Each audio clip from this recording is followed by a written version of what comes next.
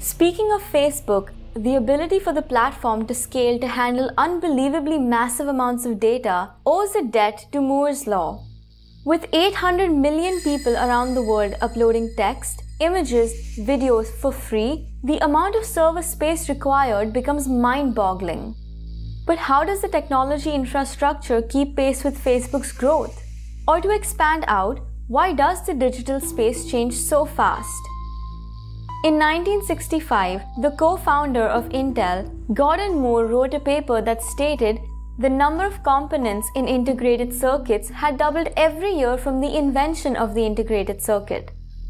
Later, Moore revised his law to say that the number of transistors on a chip would double every 2 years, which has held pretty much true. Although some argue it has become a self-fulfilling prophecy for the semiconductor industry. This somewhat obscure law has governed much of technology's growth in the 20th and 21st centuries and ruled Silicon Valley. It means computers get smaller, faster, and yet hold more data.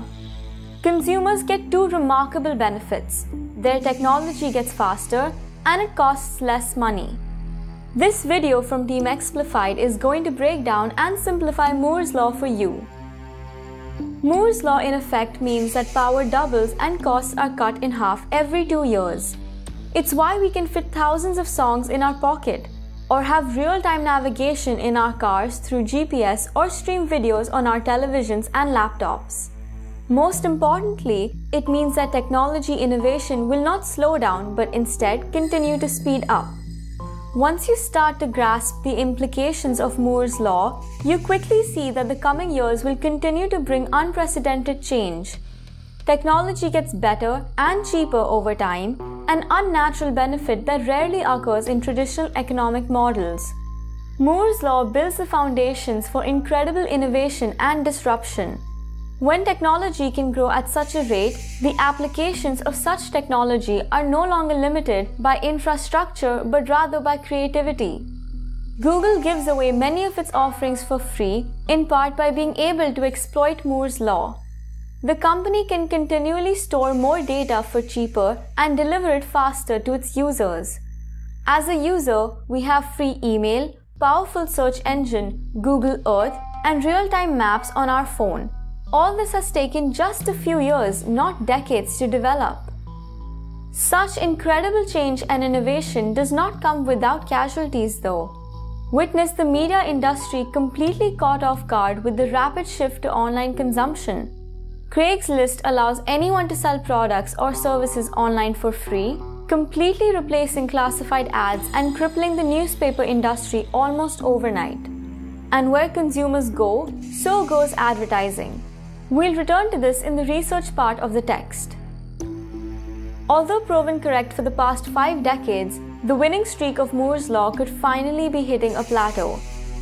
According to a recent report from the International Technology Roadmap for Semiconductors, ITRS, which includes chip giants such as Intel itself alongside Samsung, transistors could get to a point where they could shrink no further by as soon as 2021. The companies argue that by that time, it will be no longer economically viable to make them smaller, finally putting an end to Moore's law. This means that while they could physically be made smaller in theory, they will reach what the ITRS call their economic minimum, meaning doing so will only make the costs prohibitive. This isn't the first time that Moore's law theory has been doubted. Last year, Intel's own CEO, Brian Krzanich, announced that the firm's shift from one transistor size to another is stretching from 2 to 2.5 years. Krzanich questioned this during an Intel earnings call, saying manufacturing processes haven't advanced at the same rate as in the past. However, the ITRS believes this does not mean the end of the concept behind the law, as manufacturers find increasingly innovative ways to squeeze more switches into a given space. Take 3D NAND, for example, the idea of stacking sets of transistors on top of each other to create 3D processors. While the conventional thinking is that the law's demise would be bad news, it could have its benefits, namely fueling the rise of AI. If you care about the development of artificial intelligence, you should pray for that prediction to be true. John Smart, a prominent futurist and writer, mentioned to a leading magazine. Moore's law ending allows us to jump from artificial machine intelligence, a top-down human-engineered approach, to natural machine intelligence, one that is bottom-up and self-improving. As AIs no longer emerge from explicitly programmed designs, engineers are focused on building self-evolving systems like deep learning, an AI technique modeled from biological systems. And this development will surpass the ever-growing demand making transistors as small as possible and try to bring more out of cloud-based AI systems.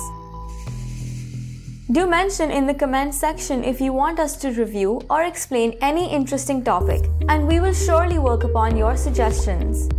That's all for this video. Do like, share and subscribe to our channel Explified.